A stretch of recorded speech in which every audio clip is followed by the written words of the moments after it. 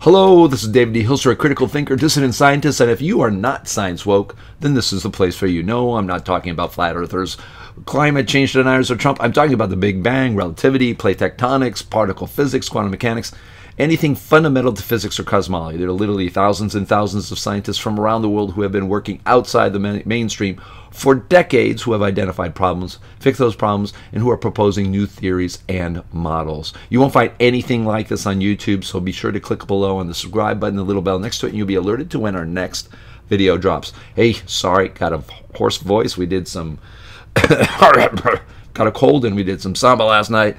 And of course, I probably yelled more than I should have. Anyways, we're going to talk about today, again, if you are a science woke newbie, where do you start? Well, we'll talk about just that problem. It's a very good question. Why? Because we have really, for decades, we've only catered to the advanced science woke crowd. You know, PhDs and from MIT and scientists who've been thinking and working on this for many years. We have even people who are professors in physics and have written books and hundreds of papers in this subjects, and it can get really technical real fast. You know, we have our own lingo and everything, and that is not always good and easy for somebody who wants to be science woke who's not been around that for a long time. So there's a lot of technical papers that are very intimidating, and I'm going to talk to you about exactly about that at the end, so stay tuned to the end of this video. We need to change that. That is, we in the CNPS and we critical thinkers, we need to change that. As science woke people, we have to realize there are people who want to be science woke who are just starting out, and they're not in this for very long. They just started. So what can we do now? Well, let's take a look at what you can do now. Well, it ain't a whole lot, but I put together a list here which I think would be pretty interesting for the person just starting out. What I would find easy to understand and would get you into something pretty quickly. I think one of the best things, if not the best thing to look at, is Neal Adams' videos on the growing universe, or the expanding Earth as some people call it. Why? Because it is so shocking when you see that all the entire globe, all the continents fit together on a smaller orb. It's not just the same radius and things swimming around, but they all fit together. The chances of that is like 96 quadrillion or sextillion. We have somebody who has actually figured that out in Facebook and put some numbers to it. So it's absolutely astronomical. So the chances of that all the continents fit on a smaller orb, if you just take away the seafloor bed, that's quite amazing, and its implications are great, because if you really understand that, and it doesn't take too long, it took me only a couple of minutes to understand that, the implications were fantastic. It means the Earth's expanding. That's something extremely different, and actually mass has been increasing. It's not just the Earth's expanding, it's getting extra mass. Where's that from? It's subatomic particles, most likely. Oh yeah, some comes from outer space, but it's not enough.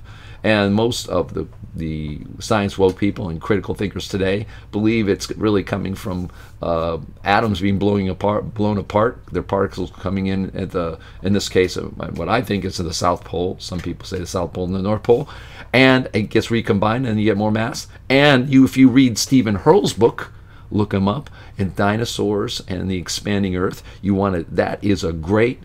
You don't have to have almost any technical knowledge if you like science and can read just general numbers.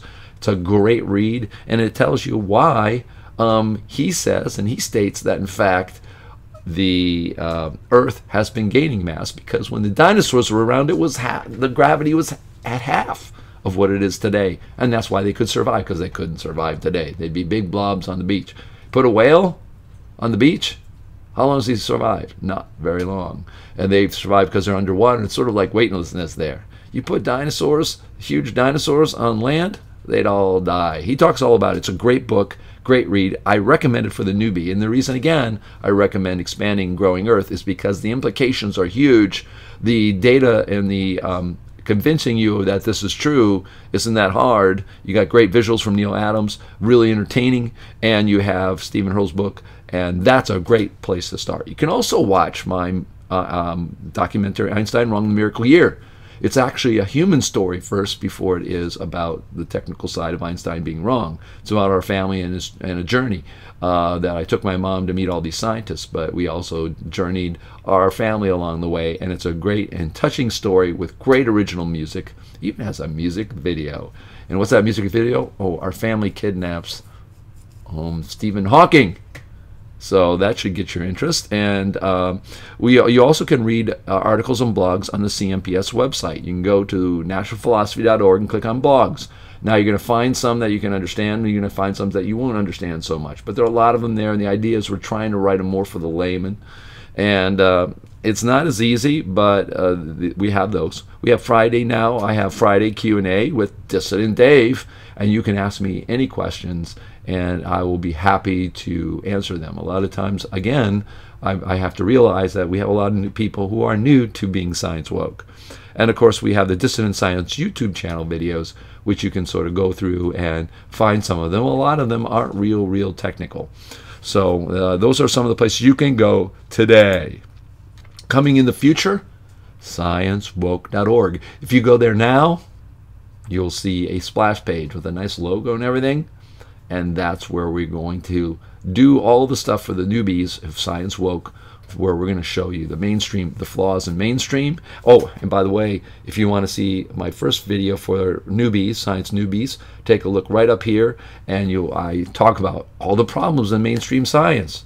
So if you don't know those exist, excuse me, I still have my cold. And Chappell University, we're putting that together. We already have 3 courses we're looking at. One of them I'm going to be writing, which is going to be an overview of dissident science. So you can take a course in that. So you can come out of it knowing about how the history of dissident scientists and what's going on today, that whole thing. It's going to take a little while, but we'll get there. I'm trying to make more dissident science beginners videos. So that's what this one is about. And we have a super secret project for millions of people to make them science work. But guess what? We're not ready for them. So don't ask me. Yes, it's already there. I've pitched the concept because this is like a Hollywood pitch, literally. And I think it could be absolutely amazing. But we need to be ready. We have to get the science woke. The Chappell University, university.chappell.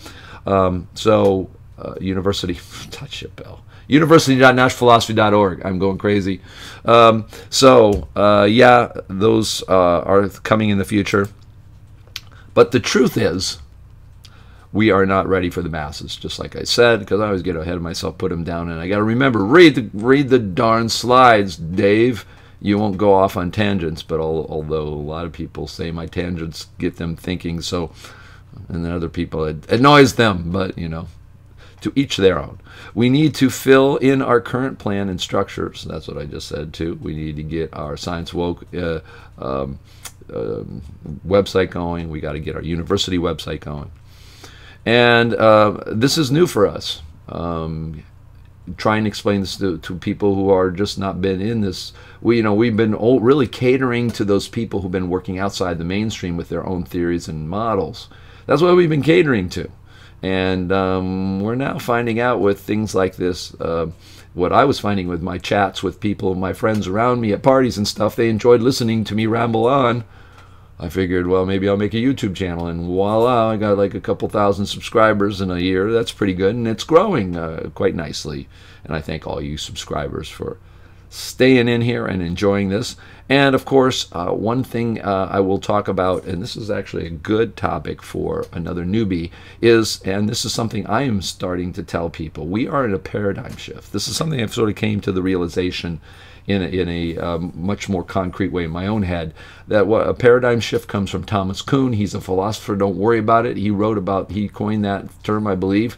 And the idea is that when science gets to a point where it can't go any further, I'll give you an example. When we had the Earth as the center of the solar system and we had to make clocks that made Mars go in loops while all the stars and the other things just, sort of orbited around us, the mathematics, but the mechanics of describing that were just got to be impossible, and it became, almost religious-like, and they were lost, and things started getting crazy. These are kinds of things that happens in paradigm paradigm shifts, and the paradigm, of course, then moved the center of the solar system over to the sun, and that system is a lot saner to calculate and understand.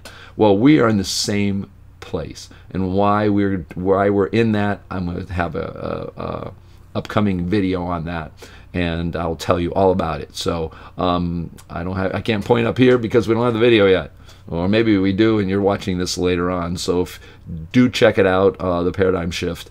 And in summary here, my advice to science woke newbies, I knew this was going to be a short one today, and I promised you got to jump in.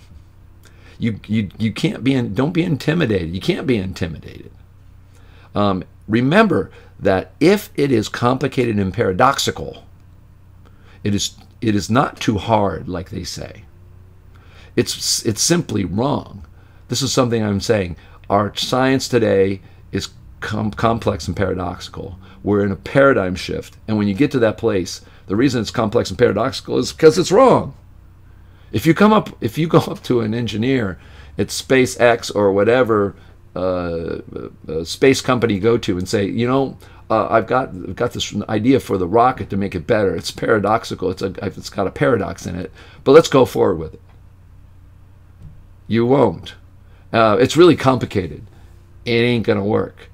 Complicated and paradoxical don't hit it in the engineering world, and it shouldn't be any part of the current physics and cosmology world, but it is, and that's why I say we're in a place where we need to shift to new models and new theories, and that's why this exists, and that's what science woke is, and that's what critical thinkers, and that's what natural philosophy is. So, and the last thing is use common sense. Believe it or not, common sense and your gut feeling on red flags when you see things like the fabric of space-time, and you think to yourself, they never tell you what it is. You are right. And remember, don't take my word for it. Stay critical. Stay thinking. I am Dave D. Hilster. I'm your science therapist. I am going to make you science woke. Ciao for now.